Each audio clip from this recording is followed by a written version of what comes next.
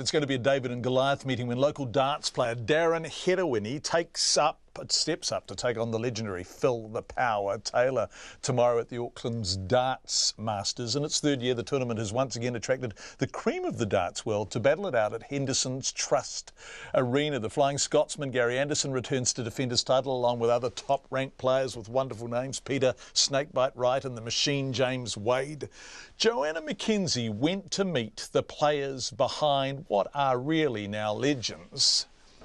There was a lot of friendly banter as the competitors squared up against each other today in Henderson as the draw for the competition was called by John McDonald. Phil the Power Taylor, and he will play number 15, that's Daryl Hedawini. 25-year-old Darren Hedawini, a sprinkler technician from Porirua, is playing in his first Auckland Masters and was stunned but excited to be drawn against 16-time world champion Phil Taylor. Oh, man. Yeah, I was in. I wanted to actually draw him, just to get that chance to play him. Whether I win or lose, gain experience off of it, just to play the legend himself, it's a pleasure, real pleasure. The meeting is all the more special because this is Phil Taylor's Swan Song World Tour. After playing and travelling the world for 30 years, he'll be packing away his darts at the beginning of next year. But surely he'll miss the sport? No, not at all. No, I should still be working. But you've got to remember, I've been 30 years under pressure to perform week in, week out. Whereas personal appearances, exhibition work, after dinners, I can just go and enjoy it and there's no pressure on me. So what advice does Taylor have for young players like Darren Hedawini? The young lads now are qualified, so they're decent players, and they're going to start earning some money now. And hopefully, they can progress, they can get better, they can earn more. And the biggest advice I say to youngsters is watch your money, watch who comes around, watch all the little vampires coming from, who you've never met before, because they're after one thing. Make sure you pay your tax.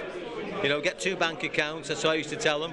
Put 50% in one, put 50% in another, because you have to pay tax. So little bits of advice, because over the years I've seen many players in different sports win 100,000 and go and spend it and think that's theirs. Well, it's not. World number 3, Peter Snakebite Wright, says it's been an honour to be on Taylor's last tour. He says there'll never be another to match him. He's the best, and it's great to play against him still. Yeah, we're definitely going to miss him. But no one will ever take his place, ever. Snakebite Wright is one of the more colourful characters on the tour, with a mohawk and very loud trousers. So how much work does it take to get that look?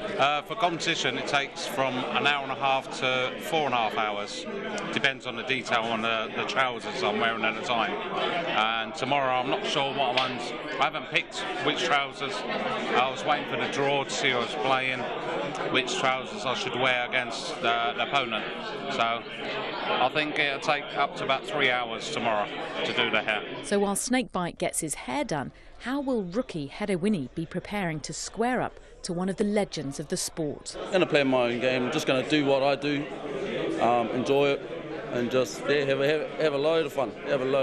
As will Phil the Power Taylor, who is thrilled to be back with his New Zealand fans. It's a good crowd, they're very knowledgeable, they're noisy, they get stuck in, they applaud at the right times and they boo at the right times. It's a good crowd. It's lovely. It's a lovely place to be anyway, and it's winter and the weather's nice, so that's an extra bonus. The Auckland Darts Masters starts tomorrow night in Henderson at 7.